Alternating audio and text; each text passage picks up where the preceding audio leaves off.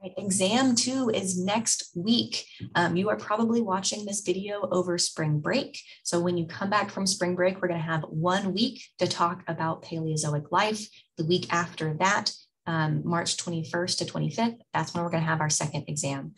Just like last time, we are going to review in class on Monday. The exam will be on Wednesday.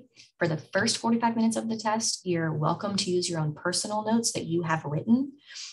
In the next 30 minutes, you can use the internet. But as you learned from this first exam, the questions are not going to ask you to be able to just simply copy your notes or be able to simply Google the answer.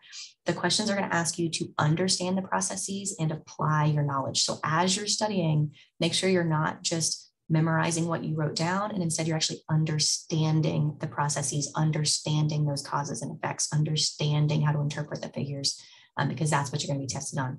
Also, a lot of students told me after the first exam that they wished they had reviewed the previous year's exam more. You might have noticed that a lot of the questions were very, very similar. The same processes, the same ideas were tested. It was just in a new scenario, in a new way, right? So I encourage you to go through last year's exam. If you can successfully complete last year's exam, you're going to be totally fine on this year's exam, right? Be sure you understand those processes, not just memorize the content.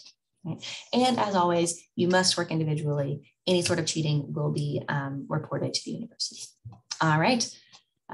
See you next week. And I hope you're enjoying your spring break.